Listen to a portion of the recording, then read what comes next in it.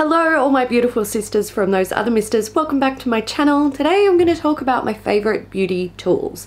Now these aren't going to include brushes or sponges, these are just going to be like other tools, other things that I use really regularly in my makeup routine, whether it is YouTube makeup or just normal everyday makeup. I'm going to start with my most commonly used tools, and that is these guys. So this is an eyelash clip that I bought off eBay 100 years ago.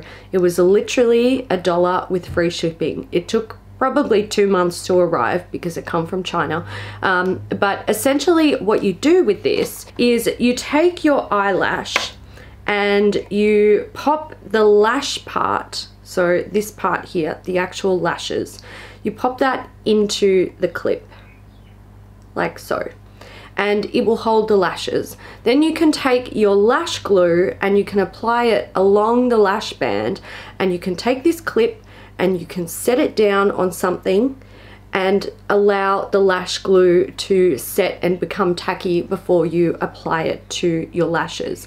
That way you're not having to hold the lash and wait and blow on it. You can go about your business, you can do something else. I usually like to apply my lash glue and do a brow, and then I apply a lash, and then I stick the other lash in there, put the glue on, let it set, do my other brow, and then put the lash on. Now this lash clip came as like a 2-piece set. It basically had this little sort of half moon shaped thing where you could sit the band of the lashes on the half moon thing to then pick it up. I got rid of that half moon thing completely. Like, I don't need it. I don't understand it. It's completely unnecessary for me to put my lash on something and then pick it up with the tweezers or the lash clip. I just take the lash and put it straight in the clip and then apply my glue. So one part of this was very useless to me, but the actual clip itself, I don't even know how I lived my life before I had this thing. I love it. It's genius. You can also use this to apply the lashes if you want to. Personally, I think it's too big and bulky. I've got little eyes, so, and you can see like when I get it in there, it's big. It's big, and I feel like when I'm in a mirror kind of gets in the way and I can't see what I'm doing. So for that, I actually use something else. Now when my lashes are in here and the glue is set and it's ready to go on my eyes, I take these guys. These are from Model Rock Lashes, and they're lash tweezers. Now you can find lash tweezers like this in many places, but they aren't all the same as these ones. These ones have a very slight curve to their like tweezer edge, and the edge it's big. So what I do is I take my tweezers and I go along the lashes and I pull them out like so, and then I apply them like that. Okay, there's no lash glue on those lashes, so obviously they're not going to stick to my face. However, these little tweezers make it so easy to apply the lashes. There's no sharp edges, there's no pointy edges, and the slight curve allows it to like hug your lash line, which is really nice. Another thing I love these lashes for is going in along the lash line after I've applied them and clipping the lashes, so like pushing the lash band into my natural lashes so they're really nice and close to my natural lashes, which means I don't have a big gap between my natural lash and the false lash. The most common lash tweezers that I found look like this, and I personally just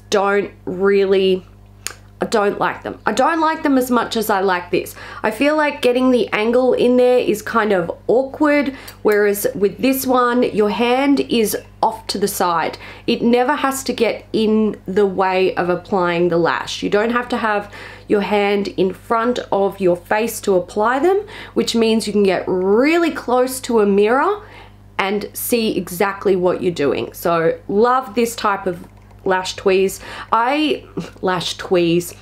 Love this type of lash tweezers. I actually find that this specific design is a lot more difficult to find. I haven't been able to find a pair on eBay that weren't Model Rock actual tweezers that were being resold on eBay. So these ones, absolute fave, one of my best investments, I think, because they're not, you know, you're not going to get these for $2 off eBay.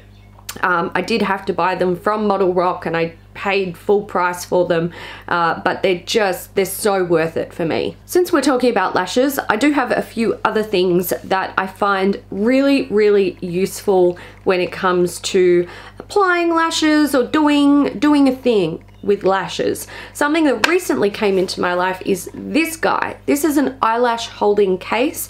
I picked it up off of eBay. It was like, I don't know, $4 or $5. I bought 2 of them. There's one I keep in my bedroom, so when I take my lashes off at the end of the day, I've got somewhere to put them. And I also have one here in my filming room. But essentially what this is a shallow box with like a flip top lid, and you can just sit your lashes in there. Now, there's nothing in there that separates the lashes or holds the lashes. The only way that these stay in there for me is with the basically leftover glue on the lash from when I removed it.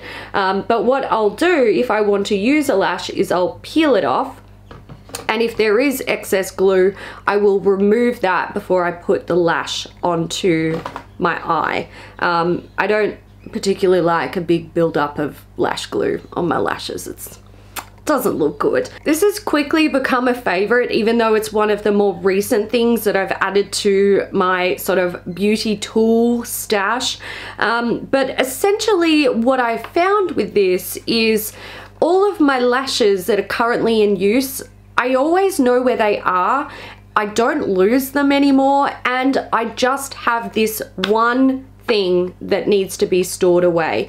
In the past, before I got this guy, what I would do is I would keep the individual boxes that lashes came in and I would store them in there. And I would sometimes have like 5 or 6 boxes of lashes in my like everyday makeup drawer, and they take up so much space. They can't easily be organized. I just find that having them all in here, it's so easy to just see the style that I want, pull them out and apply them. Another thing that I love about this, and this is why I bought 2 of them, because I don't remove my makeup in this particular room in the evening, I do it in my bedroom, and I often, you know, I come in here and I do my makeup and then I go out, and then I come home and I want to remove my makeup. I don't want to come in here when it's dark and rainy and cold. I want to just take my lashes off, remove my makeup, and, you know, go about my business. So having one of these in my room means that I can take my lashes off, put them straight in here, and they don't get lost. In the past, I might, you know, just sit them on my desk or sit them on top of like a candle with a lid or something. And so many times I would lose a lash. Once I remember being in the car and seeing something sort of in my peripheral vision while I was holding the steering wheel, and I literally freaked out. I thought there was a spider on me. It was a goddamn eyelash. Once I also found an eyelash embedded in my cat's tail. He's obviously, you know, walked over my desk, which he loves to do when I'm working. He's picked up an eyelash. It's got stuck in his tail. I don't particularly like just having my lashes floating around. Often I lose them. I definitely don't want them getting stuck in my cat's tail. And I don't want them scaring me when I'm driving a car. Ever since I got these, no issues. No issues. I always know where my lashes are. And yeah, they're fantastic. I think the only thing that I would have preferred to see with this is if they had like separate sort of compartments where I could put the lashes, and maybe, just maybe, somewhere where I could stick a little sticker with the name of the lash, like the brand and the design on the thing. That would be so cool. But again, that is something that I could do with this. I just need to buy tiny little stickers and stick them on there. But look, it could be improved, but I do love this. I find it very useful. I have more lash things. tweezers, lash tweezers. These are really handy for someone like me. I have small eyes. Most eyelashes that I buy do not fit my eye. The band will be too long and they often need to be trimmed. What I particularly like to do is buy a lash that is short at either end and then long in the center, so I can cut it in half and use it as a demi lash. That's like my preferred method. I don't really love wearing full bar lashes. I feel like they can take over a bit, so I prefer to go for a demi lash, and I find buying like a lash that can be cut in half, it's better value for me. And to do that, I really like a pair of tiny, precise, sharp scissors. Now, you can absolutely use a standard pair of scissors for this job. I just find that with some designs, like sometimes with the way the hairs are laid out, big scissors can cut off some hairs that you don't want to, whereas a nice thin set like this can really get in there and trim very precisely, which is nice. For that particular job, I usually reach for these super sharp pointy tip scissors. These have a curved edge. Not my absolute fave, but it works, it works. I also do like to use these sometimes for trimming extra long brow hairs that are like holding on for dear life and having a little growth spurt. So usually what I would do is just brush my hairs up, and if I see any that are like really long, or if I've sort of brushed my brows into place and one is it's having a moment and it's sort of hanging down, I can't get it to just get back up there with the rest of its hairy friends, that's when I might pull out these scissors. But I often reach for these ones for that specific job. These ones have more of a rounded, blunt tip, so if you are actually cutting near your eye area, there's not too many sharp edges that can hurt you. You're not gonna like scratch yourself when you're putting the scissors up against your skin. Now, I have used both of these for trimming brows and trimming false lashes. So do you need like a separate pair for each job? No, not really. I would actually just say go like the safety ones, because then it is safer to use it around your eyes, but they also have the precision of trimming false eyelashes. But if you have both, they both are good for very specific purposes, but they get the job done of multiple things, if you know what I'm saying. I do have one more lash tool that I love to use. Maybe I should have called this video my favorite lash tools, because I probably could have turned this into a video on its own based off what I've just talked about. But this is a metal lash comb. This one is from Crown Brushes. It is the C221 eyelash definer. Now, this is a metal eyelash comb. So often on like, here's one. So often on like brow combs, you'll have this sort of plastic edge as well as the hair edge, and you know, you use this to sort of brush through. You can absolutely use this to brush through your brows as well. I never do. I used to always use these for brushing out my lashes when I got too much mascara in them, when they kind of got clumpy or they like sticking together. That's what I would use these for. However, I never really found them all that effective. It was a little bit hit and miss. Sometimes it would work, sometimes it wouldn't. And one day, many years ago, I saw these at, I think it was Salon Melbourne, and I bought one just to try it. And I was a little bit hesitant because these are metal teeth. They're really sharp. And I was like, look, that could be dangerous, but I'm gonna give it a go because I'm intrigued to see if it's better than the plastic ones. It's definitely better than the plastic ones. Awesome thing about this is the teeth are really fine, so when they get into the lashes, they separate really well. It doesn't grab chunks of lashes and like separate it in chunks. So after using this and falling in love with it, I loved it so much that the following year when I went to sell in Melbourne, I purchased 2 more of them. So I always had clean backups. I think maybe some of the downsides of this is that cleaning it can be very difficult because the teeth are very fine and the gap between them is also very fine. Mascara does get stuck in there. So what I do is I take a clean toothbrush that I purchased, just a really like cheap one. I purchased it specifically for cleaning this, and I take my brush cleaner and I just, you know, get in there with the toothbrush. That cleans it really well, which is great. Gets off all the built up mascara and all that stuff. Another downside is that these are really sharp. So if you are going into the base of your eyelashes and pulling out clumps of mascara or combing out clumps of mascara, this is the type of tool you've really got to take your time with it. You've got to be careful. You can't be just brushing this through your eyelashes willy-nilly. You've got to be really careful with it because you can totally stab yourself in the eye with this and it would hurt like a motherfucking bitch.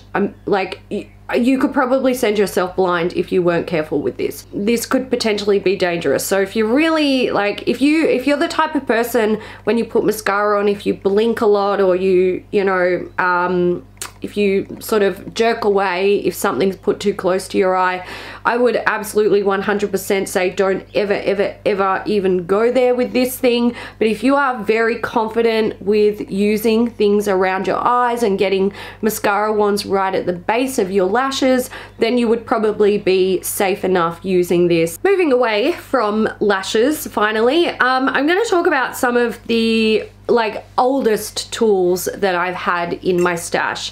This is a mixing palette and this is a palette knife.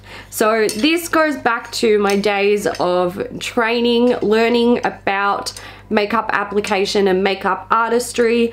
Everything was done on a palette. Everything was depotted onto a palette. You would do all of your mixing on here and you would use your spatula to depot, apply to the palette, mix if necessary, and then you would apply from the palette onto the client's face.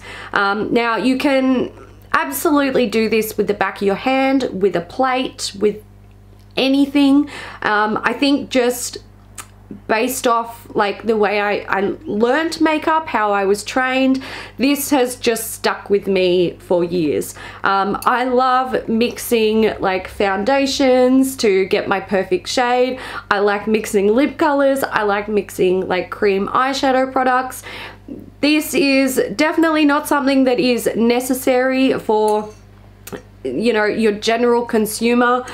People would maybe have an interest in this, buy it thinking that they might use it a lot, and then after a couple of uses be like, this is not something necessary for me. But if I'm going to do a video on my favorite beauty tools, I have to talk about these because they have been in my life for a very long time. These, I actually got these in 2012 and I think I'll keep them forever. They almost have nostalgic value for me. Now mine I picked up at a pro makeup store, but you can find these anywhere if you do feel like this is something that you would like to bring into your routine.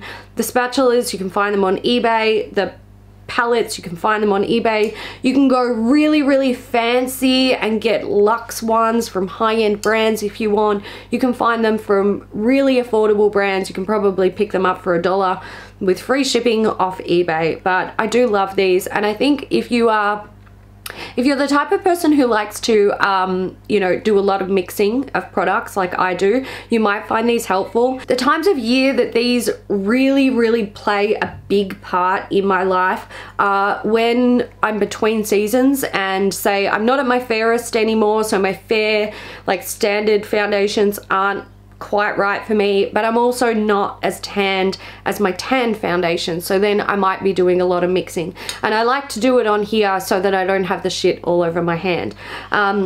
Another time that these are very heavily used is actually when I'm sick, so like right now. I don't like to apply makeup directly to my skin from tubes if I can avoid it. Lipsticks I don't worry too much about because they can be scraped off and sanitized. Pencils, they can be sharpened, things like that.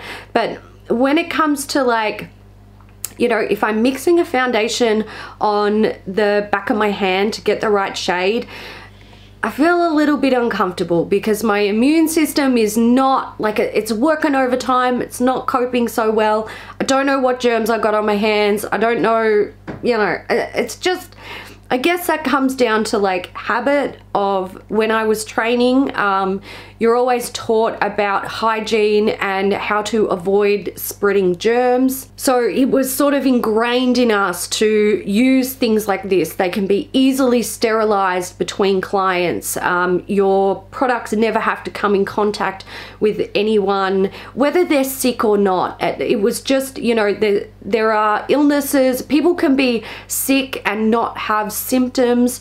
So I guess it all comes back to that. Even to this day, when I'm doing makeup only on myself, I don't even work with clients anymore. I'm always thinking about hygiene. You know, how am I going to taint this? How am I potentially going to make myself sick in the future with this product?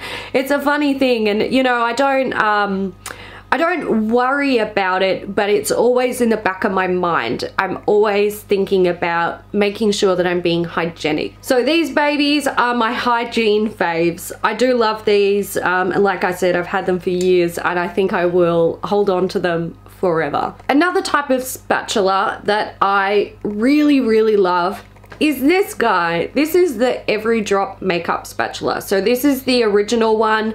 I think they've changed it slightly, and I know they've brought out like a smaller one for like getting into concealers and stuff. I have that. I do not like that as much as I like this guy.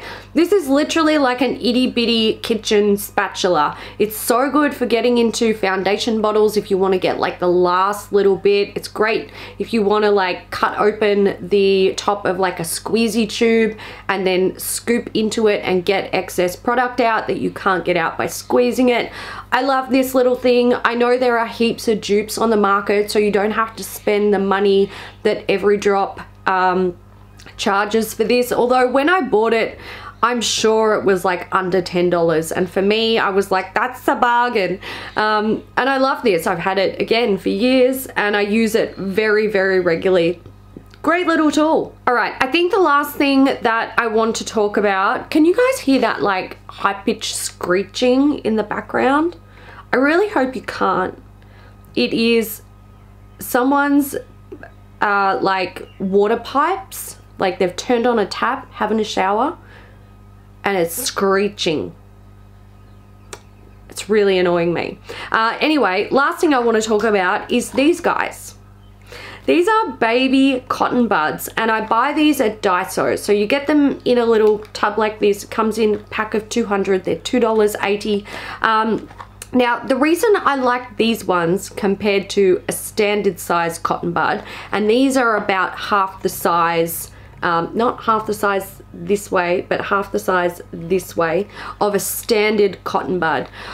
The reason I like these ones is because they offer precision for makeup touch-ups. So if I apply mascara and I get it, you know, on my eyeshadow, or if my mascara is wet and I blink too hard and I get it all under here, I allow the mascara to dry, and then I take this little guy and I just like twist it over the dried mascara, and it just flakes it off without disturbing the eyeshadow underneath. These are also great for cleaning in the very inner corner of the eye. You know how sometimes like you get gunk in there? You can get it in there, clean it out, and it's so small that it doesn't get in your vision. It doesn't feel like you're sticking something gigantic in your eyeball. It's great. I love these things. I also think they're really nice for tidying up if you get any like excess brow product where you shouldn't have got it. Instead of going in with like your finger, which is huge in comparison to this guy,